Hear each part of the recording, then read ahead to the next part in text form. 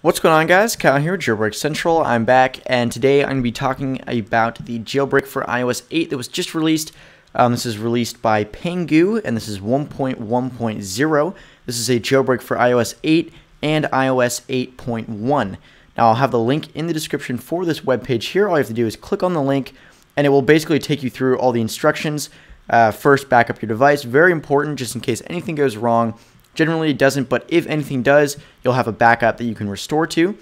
Obviously, you have to turn off passcode, Touch ID, and Find My iPhone feature. That's very important. Some of you may experience some trouble with that, and that is probably the main reason people forget to turn off Find My iPhone. It will not work if you don't. You also have to turn on airplane mode. Again, that is to allow the jailbreak to work. And then you have to download Pangu 1.1.0 by clicking on that link there.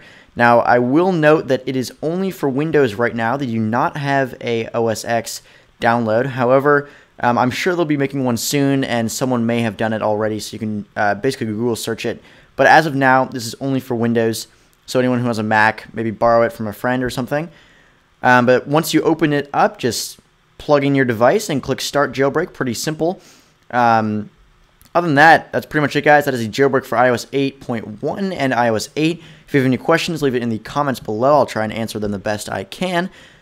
Look out for some more videos coming up, and see you guys later.